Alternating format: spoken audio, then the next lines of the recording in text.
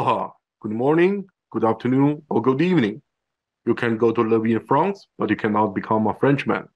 You can go to live in Germany or Turkey or Japan, but you cannot become a German or Turk or Japanese.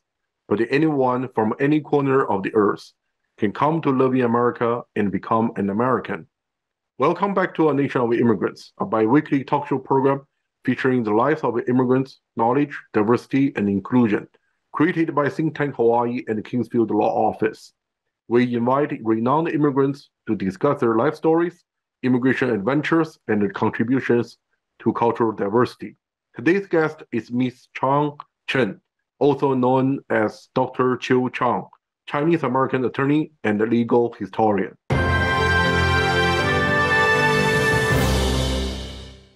Dr. Chang, Dr. Chiu, thank you so much to be our guest. You're welcome.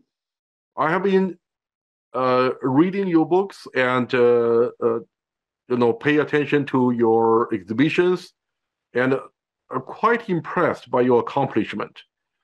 And if you allow me, I'm going to share with our audience a short bio of you, and so the audience will know your many achievements. You grew up in Taiwan and immigrated to the United States 50 years ago and pursued your graduate studies. After obtaining your Ph.D. in biochemistry from Rutgers University and the Juris Doctor from Columbia Law School, you launched a very impressive legal career spanning 35 years. Not one to just practice law, but you was elected as a senator in Taiwan and hosted 4 television shows.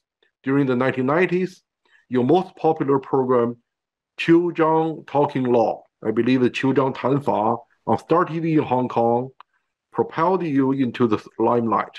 You swiftly became a celebrity female attorney and personality. Still, today, it's a real feat in Taiwan. You have authored 83 books on topics ranging from law to marriage, and your most recent exhibition and a catalog, Herstory, The Legal History of Chinese American Women, was your first book in English and the first exhibition you created. And we are so honored to have you on the show, Dr. Chiu. Oh, thank you. Thank you, Chang. So you are in San Francisco right now? Yes, I am. And that is your permanent residence. And have you lived anywhere else in the United States? Yeah, I live in LA. Mm-hmm. I live in Brooklyn, Manhattan, and Bronx. I live everywhere. Okay, but mostly the East Coast and California. And yes, obviously the California's weather is probably a little bit similar to what you have in Taiwan. And could you tell us a little bit about your childhood? How did you grow up in Taiwan and your education in Taiwan?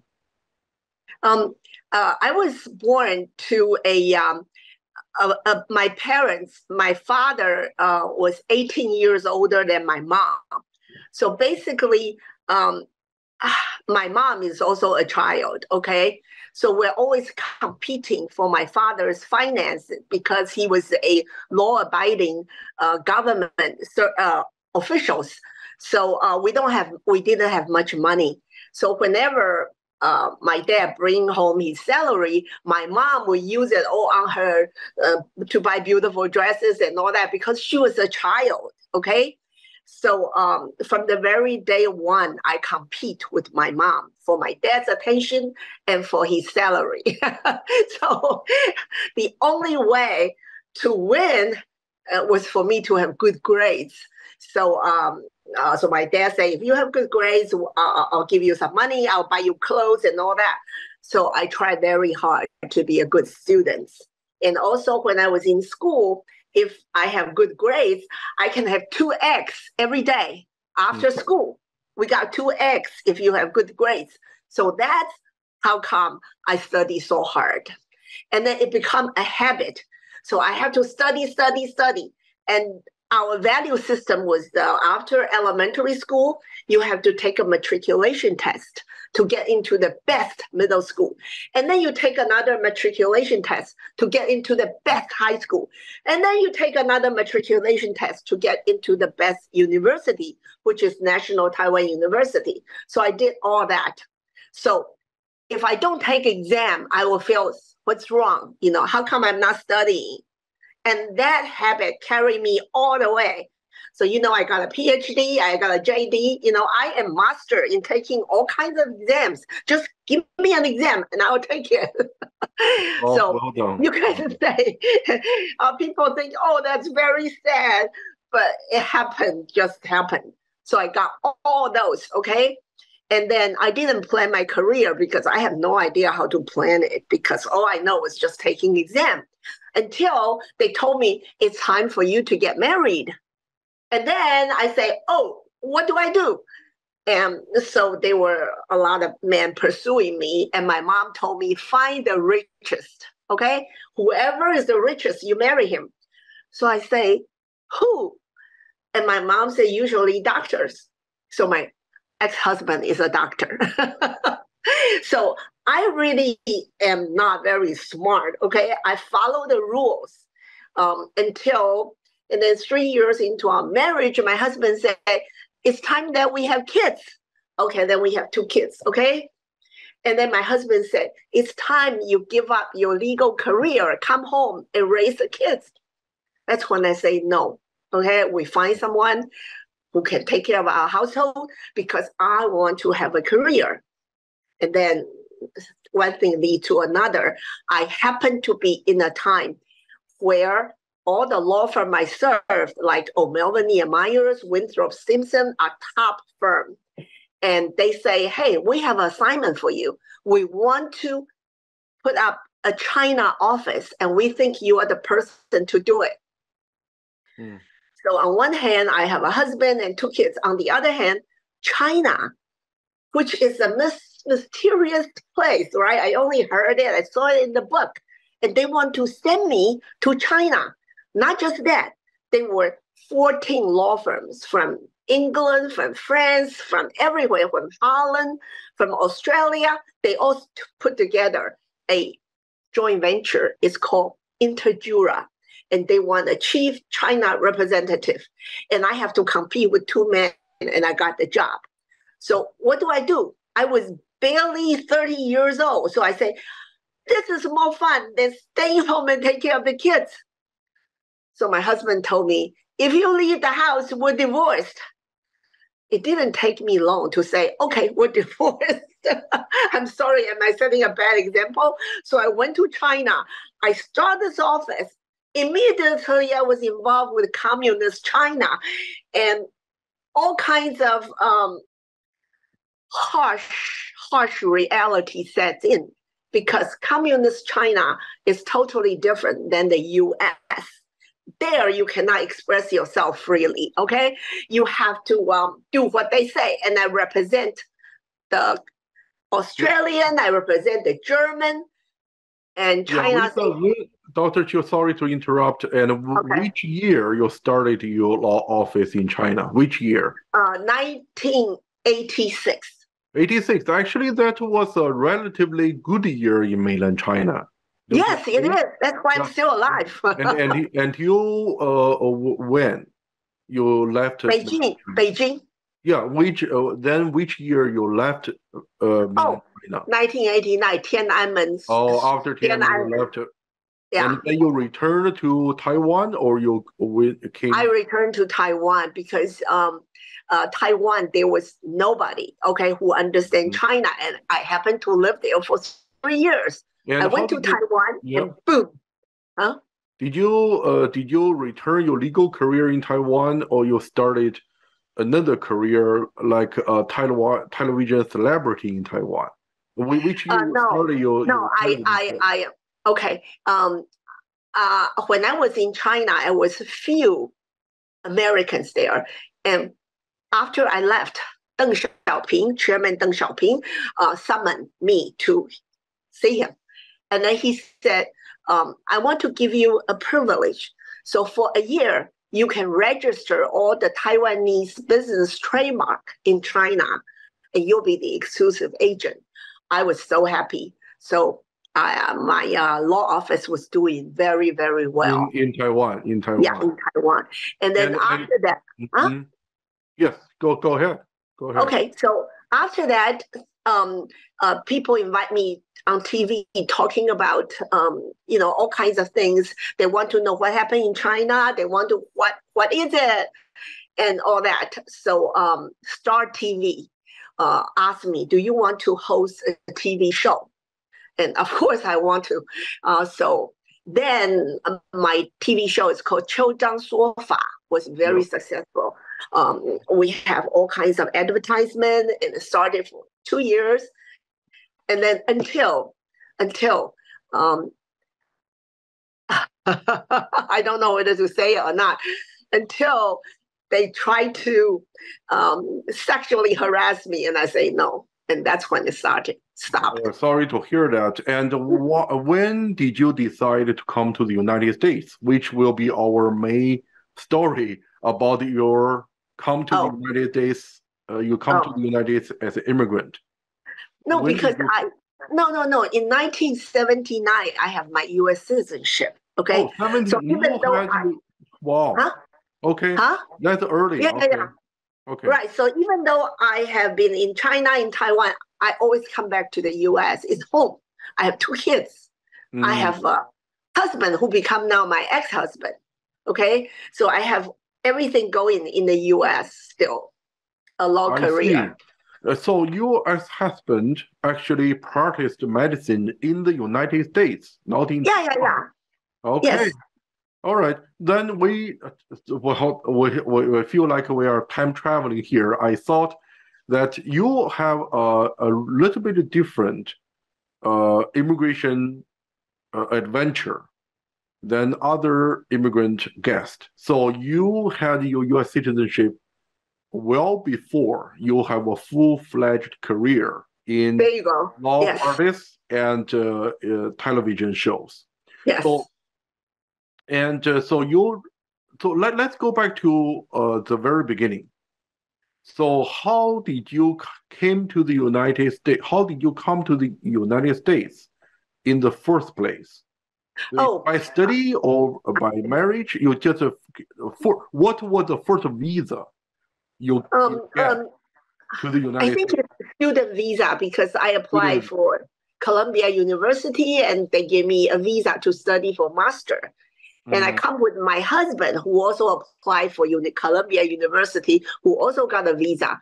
And then after we come here, he applied for green card because he is a preferred, preferred visa. He has green card right away. And I, being his wife, I got green card. Okay, pretty cool. So it appears you were on a student visa, but your ex-husband qualified for a green card, probably as a doctor that would be an alien with extraordinary ability or outstanding researcher, something like that, immigration category 1, so it got a green card. So you're pretty lucky, I would say, Dr. Chiu. You're the chosen ones. You're pretty lucky, and you didn't wait like most Chinese and Indians wait like decades for the green card. You got the green card, then you got your seat. So when you become a U.S. citizen, when you were naturalized a U.S. citizen, were you still in school? Were you still in law school or graduate school? Yeah. I got it in 1979. I become a citizen. I studied law school in 1981 at Columbia, and I graduated in 1984. Wow. So when you went to law school, you were already a U.S. citizen, and you right. And that was never a problem. Yeah. And I assume English was never a problem for you. You had a full English proficiency in graduate school and law school. No, I had a problem with my PhD studies. It doesn't, because I study biochemistry, it doesn't take too much English speaking, okay? Because just do experiment and writing all kinds of formula. The reason is I am more curious than other people. So I work as a research assistant at Roche Molecular Biology Institute, and it's time for advancement. My boss promoted another worker in my office. And I asked my boss, why didn't you promote me? I worked hard. And he said, oh, because he has a family to take care of. He has 3 kids. And you have a rich husband. Go eat him. Go. So he promoted the poor guy. So I say, that's not how we get promoted. You're wrong. So then Roche, then I talked to his boss. I say, I was mistreated. And so they almost fired me. But the union member was nice enough to tell me, hey, you don't know a thing. Go find yourself a civil rights lawyer to help you. So I went to Newark and find a civil rights lawyer. And I say, I am not being treated fairly. So he say, okay, let me write your boss a letter. So I say, who are you going to write? I said, my boss, and my boss is possible. He said, no. I write to the president of Hoffman La Roche, okay? This happened in 1979, right? Yeah. And so in a week, the boss, big boss of Roche in Switzerland, replied and said, okay, we'll promote you, okay? And I was so happy. I drove back to that lawyer in Newark. I say, you are my hero. Tell me, how can I become you? He said, for that, you have to study law. That's how I become a lawyer. Wow, that's a fascinating story. And everybody go to law school for various reasons. And yes. I think you have the personal, story to share and how you started law school. That's very impressive.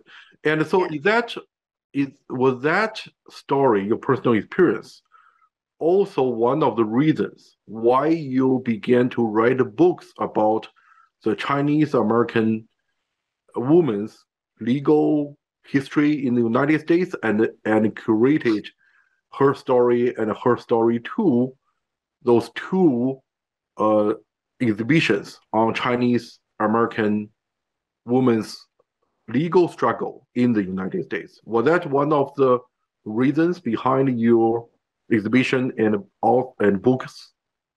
No, it's not. Because I never had such a great ambition to save mankind. Okay, I never wanted to. But I wrote a book for my friend who said he's struggling because he doesn't have any clients. And I said, oh, don't worry. I'll write an article for you, and it will appear on World Journal, on Singdao News, okay? And once I promote it, you'll get clients. So it's all out of the good heart of mine. Mm-hmm. But then after I wrote the article, he wasn't impressed. My friend wasn't impressed. I said, why did you get more clients and all that? That was when I found out his family was one of the richest family in San Francisco, and I tried to save him. So, but I couldn't stop at that point because I was so touched by all the immigration story, all the immigrants, how they suffer, how they fight. So I keep on doing research and I keep on writing. So after I accumulated about 100 cases, I published it as a book in Taiwan. And the National History Museum director called me and say, hey, I got an idea for you. The story was nice, but he liked particularly the woman's story.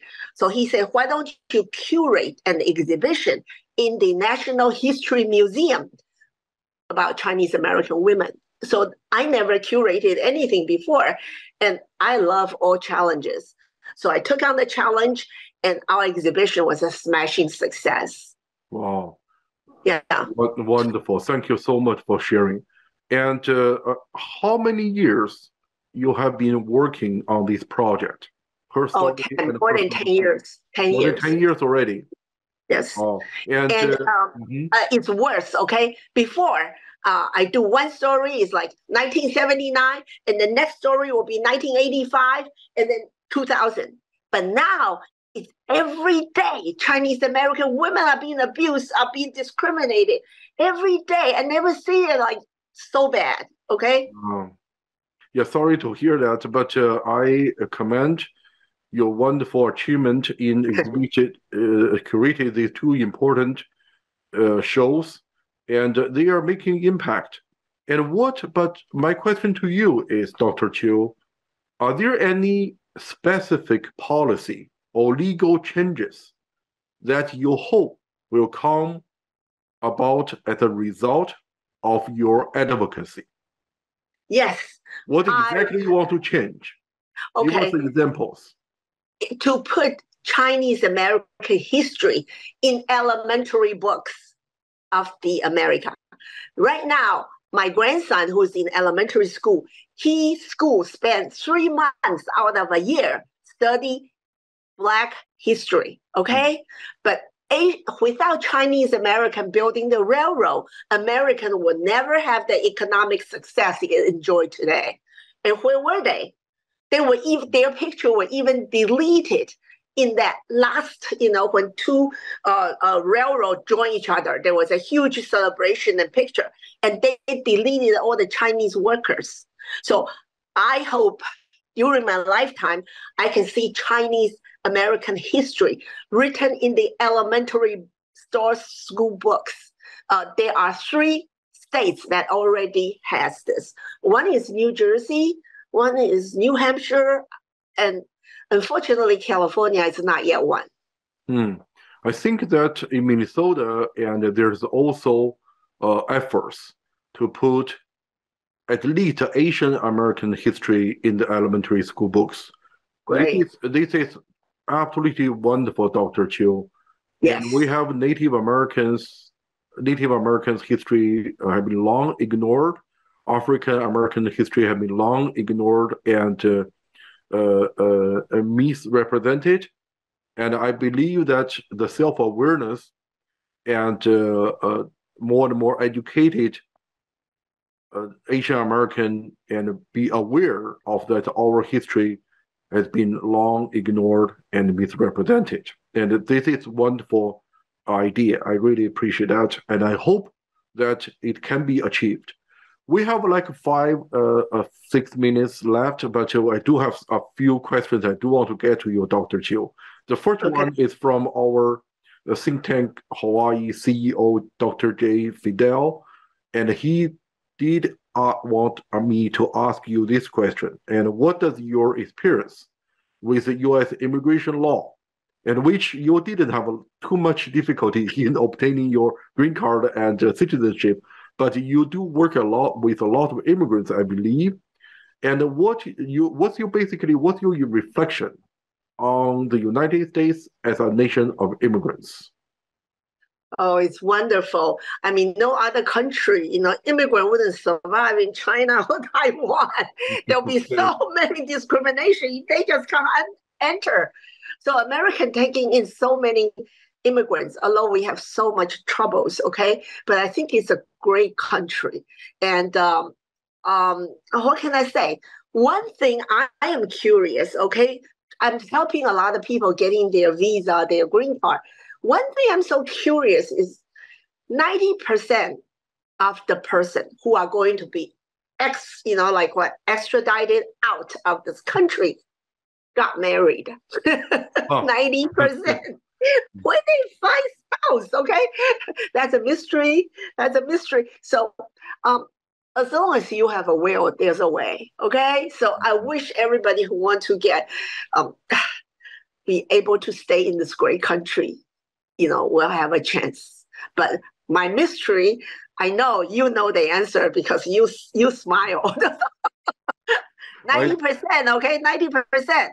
There was one story in Craigslist, okay? Craigslist, Craigslist, where people find jobs. And there was a white woman who said, I'm 19 years old and I have $2,000. I want to pay anybody who can marry me and give me a green card. Of course, he was the first person who answered her ad is the immigration officer. Obviously. Yeah, and she was going to be out. She got married. Yes. Hey, she got married. Immigration fraud is a felony under the U.S. law, and I strongly discourage anybody Yes. When you have if you have difficulty with our immigration system, consult with a competent attorney and to Yes. make sure you follow the law and don't put Yes. out something on Craigslist and solve your problem. That doesn't work, right? That's it's a very funny story, Dr. Chiu. My Yes. next question to you is you have a very long career in legal, in television, and now you are well settled, have a comfortable life in California. What advice would you give to yourself if you could go back in time to your early 20s?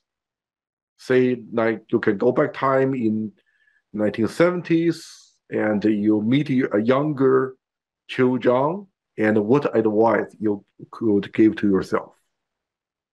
Um, I benefit so much from my ex-husband, okay, from my marriage.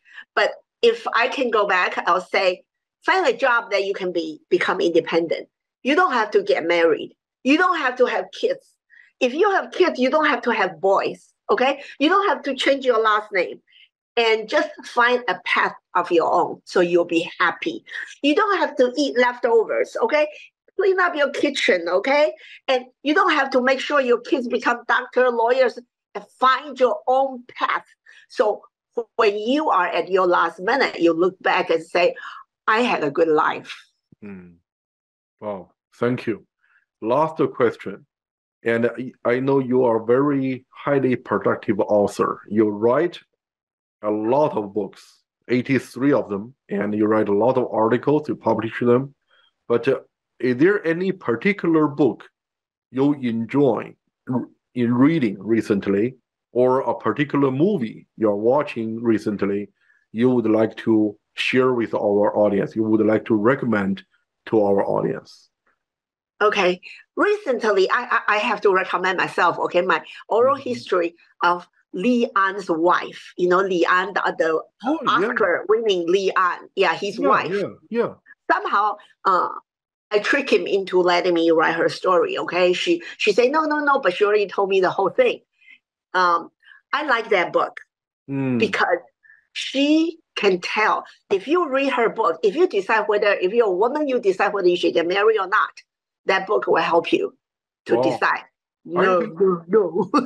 Well, the book was published in Taiwan already, I believe. No, in Amazon.com. Oh, Amazon. Okay. It's in English language or in Chinese language? In Chinese language. In Chinese language. Right. Okay, I will check it out. Called. What's the Chinese title? The Chinese title is 李安背后的大女人, The Superwoman Behind An Li. Wow. You know, An Li went to University of Illinois at Urbana-Champaign. That's the school I went to. I went to school in Champaign-Urbana. So my graduate advisor always mentioned An Li. An Li, studied art at UIUC with my advisor's wife. So it's I very much, and An Li's story was fascinating because he was a husband for 80 years, perhaps. And 6 years without making any income. Yeah. And the wife was the main source of income for the family. I very much look forward to read that book. That's fascinating. And you did a great job, Dr. Chiu. Well, we're just running out of time. What a wonderful stories you share with us. I really appreciate your time.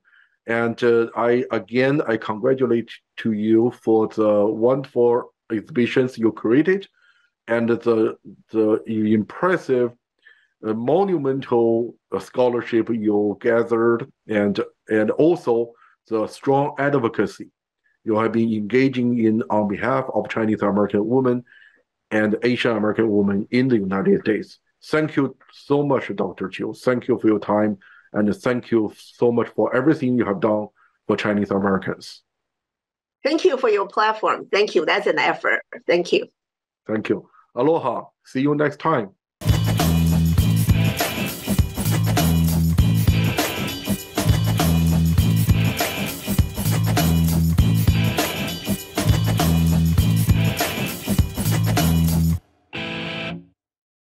Thank you so much for watching Think Tech Hawaii.